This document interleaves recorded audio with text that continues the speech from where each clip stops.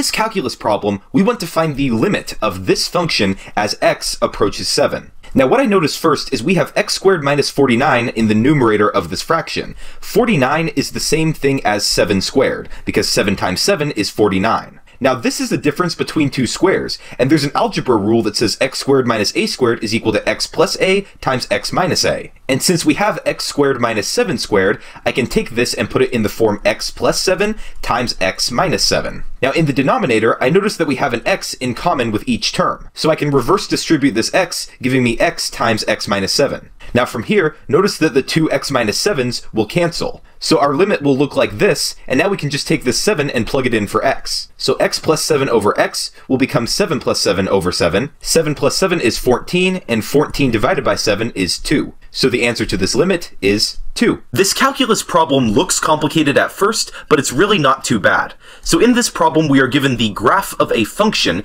and we are asked if this function is continuous at x equals 1. Our first step is going to be to find the limit of our function as x approaches 1. I can see that an x value of 1 is right there, so if I start on our curve from the left side, I can approach this value of x equals 1, and I end up at an output of 2.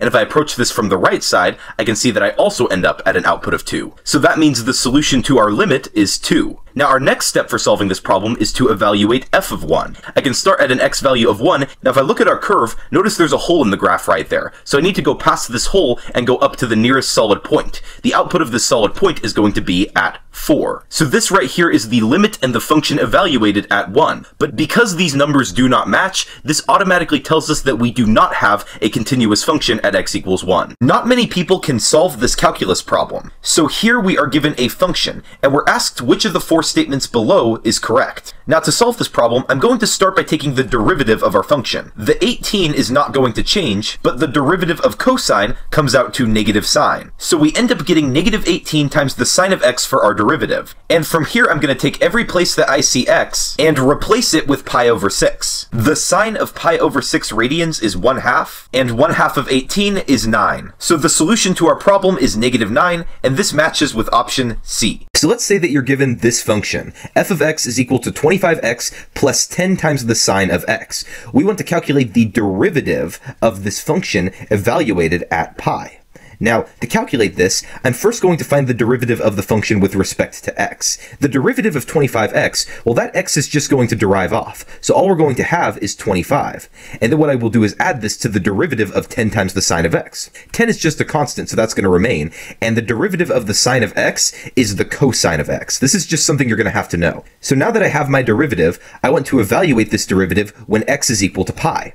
So 25 is just going to remain 25 in this equation. And then we're going to add this to 10 times the cosine of pi. The cosine of pi, that's equal to negative 1. So what we'll have is negative 1 times this 10. So this equation is going to be 25 plus negative 10 or minus 10. And 25 minus 10 is 15. So 15 is the answer to the problem. Let's see how fast we can solve this calculus problem. We are asked to find the derivative of this function h of x. Now I notice that we have two functions of x in the top and bottom of a fraction. For these situations, you can use something called the quotient rule, which looks like this. Now f prime, that's going to be the derivative of the top of the fraction, which in this case is the derivative of sine. The derivative of sine is cosine. Now g corresponds to the bottom of the fraction, which is just x to the 4th power. Now we're going to subtract off the derivative of g, which is the derivative of the denominator. The derivative of x to the 4th we can find by using the power rule. Doing this, you should get 4x to the 3rd power. This is then multiplied by f, which is just the sine of x. Now our last step is to divide this all by g squared.